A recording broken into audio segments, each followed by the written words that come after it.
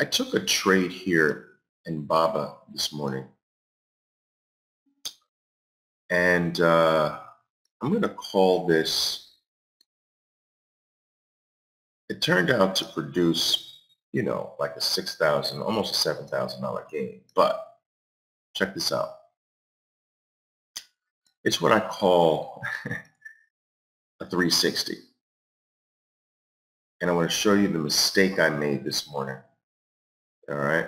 I'll show you the mistake I made this morning. I anticipated a short here when the stock was at the low. All right. It didn't break the low, but I just went in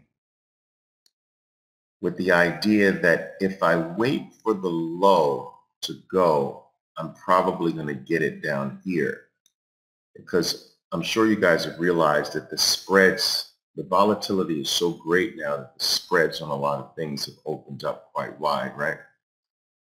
So Baba sometimes can trade at a 40, 50, 60-cent spread. It's crazy.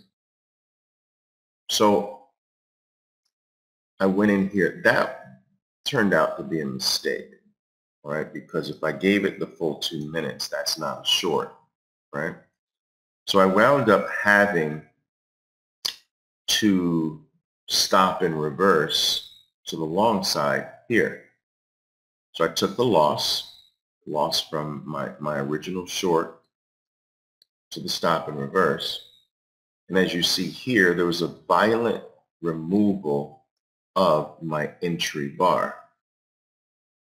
Okay. Now that's the criteria for the stop and reverse is no follow through after your entry bar, and then a violent reversal of your entry bar.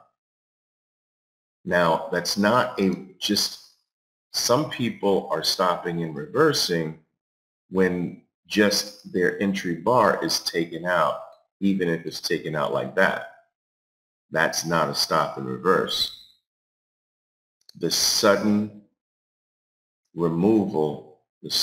and violent removal of your entry bar is what is key. So there are two things that are key: no follow through and just an immediate violent removal of the reason for your buy. So this turned out to be a 360. All right, so this is the 180 degree turn, and this is the 360. I rarely do this. I rarely have to do this, but this mistake basically required it. What should have happened was the long, this is an appropriate long to take, and the reversal, not this. All right. Okay. So anyway, fortunately, I did this small. I did this normal. And this was small. I did this normal size. Okay. And I did this heavy to basically get back the two losses, right, on the move to the downside. All right.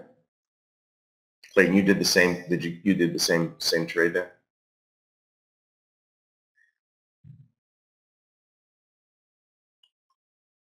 Oh, I see. Okay.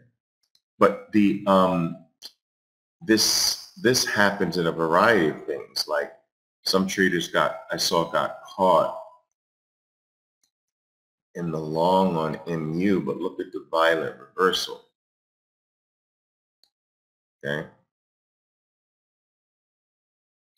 Now this one's a little different because it's not as elevated as the Baba is, right?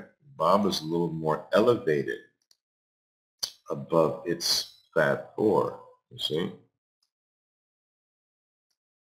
So this has more room to go. Remember, I always tell you that in order to judge when you're going against the position, listen to me carefully, when you're going against position, so if I'm shorting, I'm shorting in positive territory, right? This is all positive territory. Negative territory is down here.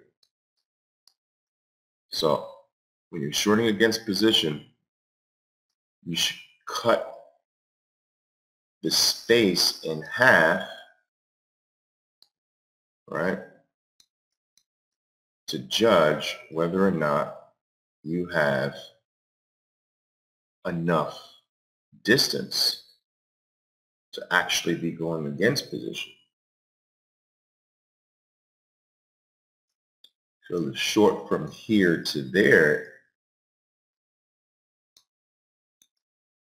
is $2.50. So that's a very nice move. All right. So always cut that space in half, because a lot of people say, Oliver, how far above is far above enough to go short? Well, that's your key. If you would high five someone or be very excited about getting 50% of that space on your trade, if that's an exciting move, then it's far enough. If it's like, it's okay, but it's not that great, then that's not far enough. All right. Now, Garnett's asking, so on the open, are you trading the space back to the 20 MA? Did I just answer that? I'm trading the space back to the 50% area. That's you've got to judge based on 50% of the space.